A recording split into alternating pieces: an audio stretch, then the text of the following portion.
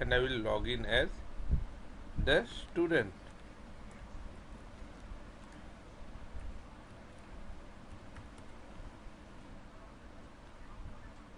Now see, the student has been getting a notification that an online exam has been set.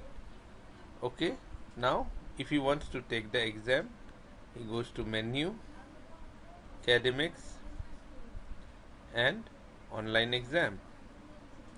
Here he can see, okay, the maths exam has came. He will select this exam and click on this go button.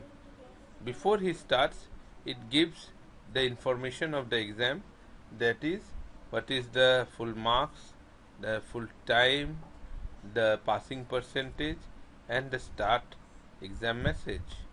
Once clicked, see, it will take you to the exam page. Now if you see, the first question was an objective one, so here you see it has the options. Is 0 divisible? Suppose he puts no, and when he comes to the second one, here what is, like, draw and describe a triangle. So now he writes something, the triangle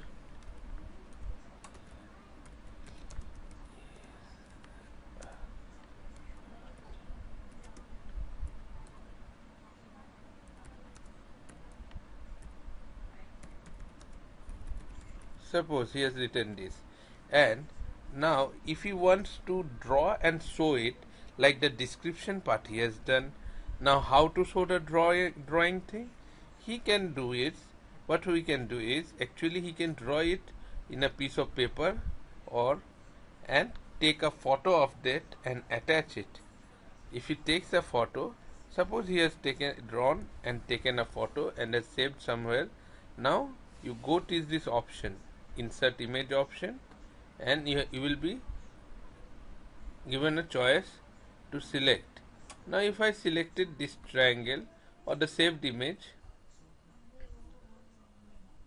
now you see, along with that descriptive answer what he have written, the image also appears, or the photo which he has attached also appears.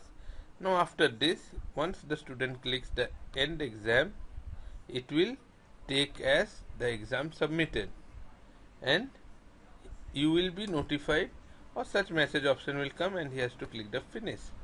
And now it is on the evaluator. Once he evaluates, the view result option will come in as a student. Now